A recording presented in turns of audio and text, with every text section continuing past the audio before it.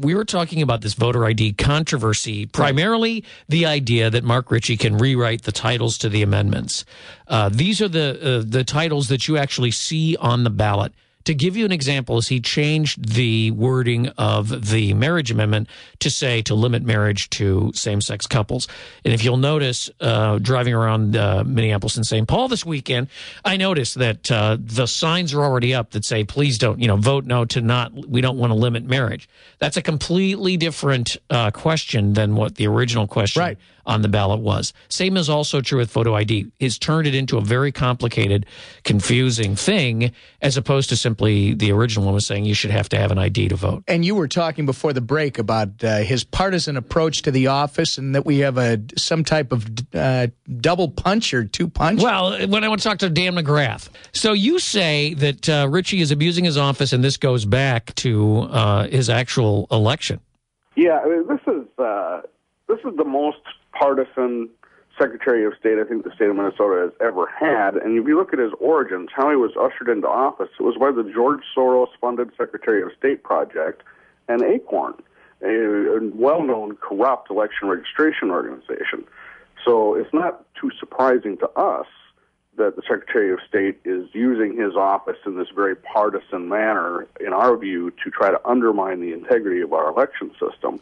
But the press, the local press, has finally started to start picking up on this, that he's not being entirely straightforward with the people. How so? I mean, are they starting to pick up on the support and the alliance with people at Acorn or with George Soros, or is there something else that's coming to light? I think it's more just an observation of his actions. When he's gone completely off the rails with retitling these ballot questions, something that has never been done before in the history of his office, twice in the same year, and is dealing with 3 lawsuits over these issues, people have started to take notice. Well, yeah, we got 4 professors. Wait a second, Dan. We got 4 professors at the University of Minnesota who say that this was entirely appropriate. Did you see that? Changes to in-person and absentee voting and voter registration provisional ballots. What did I just say? What does that mean? I don't know. Blah, blah, blah. That's the title that he chose for the voter ID amendment, because he wants it to go down in flames. Confusing voters will cause them to not vote on the issue. Right. Not voting on it is a no vote. Well, they're trying to skew the election process. The professor's position is that because they didn't override the governor's veto of the actual bill, that they don't have the right to name the amendment. And my question is, if they passed the amendment with the title, then why wouldn't that just go on to, could those guys be right? Well, Article 9, Section 1 of the Minnesota Constitution gives the legislature the exclusive authority to present constitutional amendments to the people. It doesn't say anything about the Secretary of State in that process. His duty is ministerial. That's right. He's supposed to do what the legislature tells him to do with regard to printing the ballots. Now, there's a statute that he points to that says the Secretary of State shall give a ballot question an appropriate title.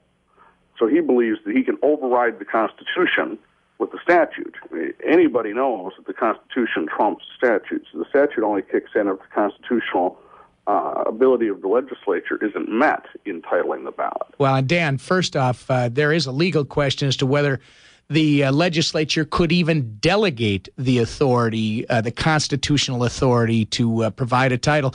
But more importantly, the statute that the Secretary of State and our vaunted Attorney General that they have relied on does not say that he has the right to rewrite a title that has been duly passed by the legislature pursuant to its constitutional authority. And people should understand that prior to the Legacy Amendment, my understanding is the legislature did not, as a matter of course, provide a title with a proposed constitutional amendment, which is why they did that, so that the Secretary of State would.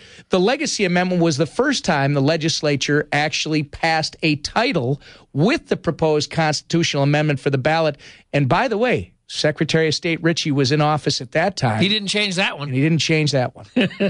Well, you think that, and it's very interesting, that this Secretary of State project, basically their objective is to get secretaries of states that are sympathetic to their points of view all across the United States. It's a San Francisco-based project And you say that Ritchie was the poster boy. What is their agenda once they get in office?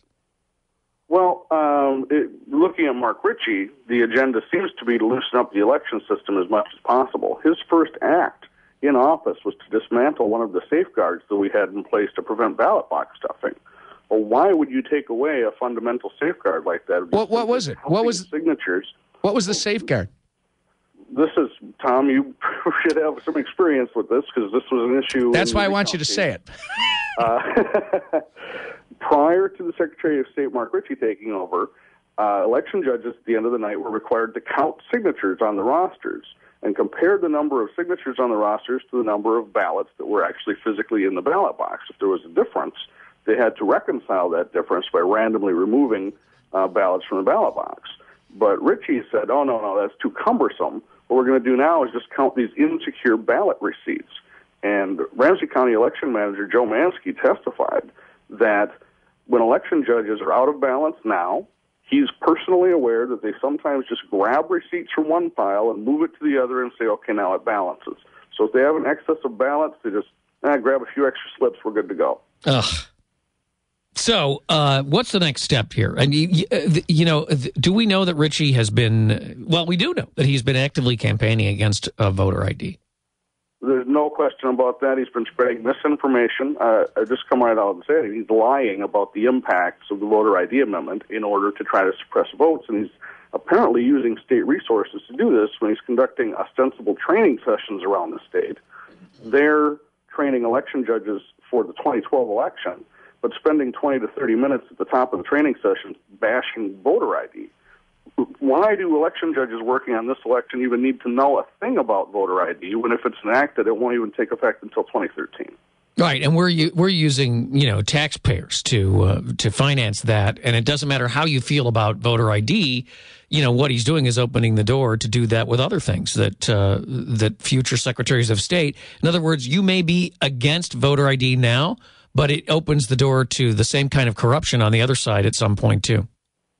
Yeah, you can't have a Secretary of State acting in a partisan and biased manner about something that's going to be on the ballot. It creates a very public sense of a conflict of interest. How can we trust him to fairly and impartially administer the election when he's taking sides on it? Well, it doesn't. And if he's campaigning, nobody wants to frustrate somebody's ability to do something on their own time. But if he's actually doing it from the office with resources supplied by the office, that can be a violation of law. Right.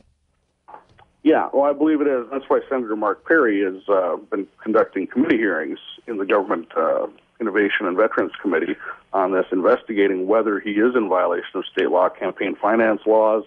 If you're campaigning against or for a ballot question, the state requires you to form a ballot committee, which we have done. It's protectmyvote.com. We're reporting our expenditures and revenues. There's no reporting on the Secretary of State's advocacy against the amendment. Yeah, worse yet, he's using taxpayer dollars to do it, if that's what he's doing. It looks that way. Dan McGrath, Minnesota Majority, thanks for joining us this morning. Thanks, guys. Appreciate it. We'll talk to you later. Davis and Emmer this morning, Twin Cities News Talk, AM 1130.